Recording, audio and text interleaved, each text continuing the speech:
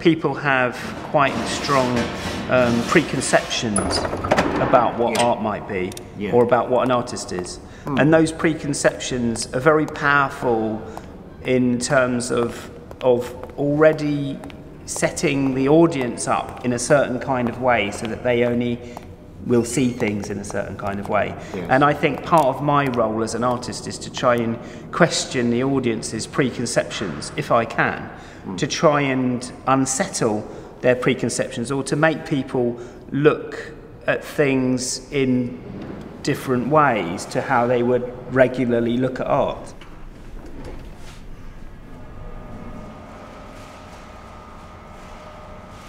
It's Belgium. The show's called Unearth. Unearth. And which actually means in egg, and obviously in English kind of means enough.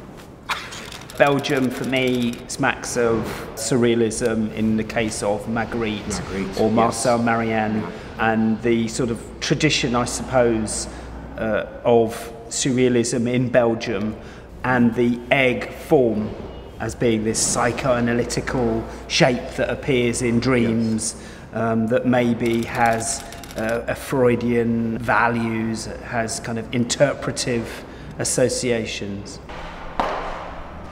Originally this egg, this sort of 2 metre, like an egg big enough that you could almost like have yourself interned inside, almost like a human adult size egg.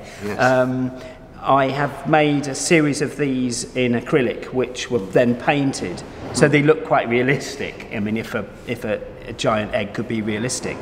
So they were then simulating a hen's egg or a turkey's egg. And obviously somehow something happens when you enlarge things. It has a sense of questioning just simply by the virtue of enlarging something.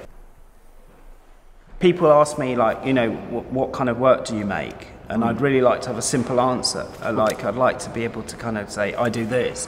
My work really changes around and it does really move around, as you say.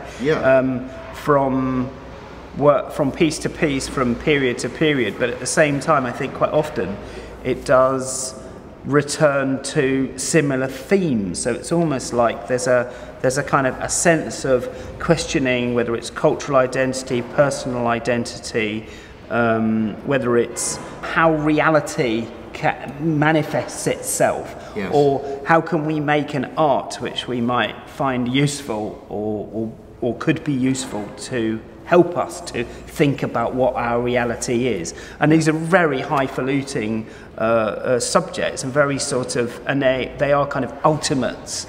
And it's awkward to even mention it, but at the same time, it seems that for me, like reiterating it in different ways and trying to find different avenues and different approaches to try and pose the same questions almost that just seems to be my way of working, my kind of mode of operation.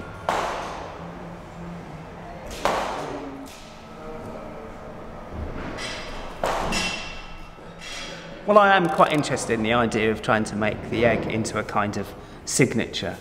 And obviously there are lots of other artists that have done it as well. So I'm going to have to share that signature with other artists.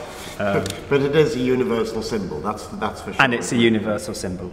I mean, although I'm not quite sure I never really know about anything that's universal, but yes, I think it's as good as articulates and illustrates what the universe is. Yes, indeed.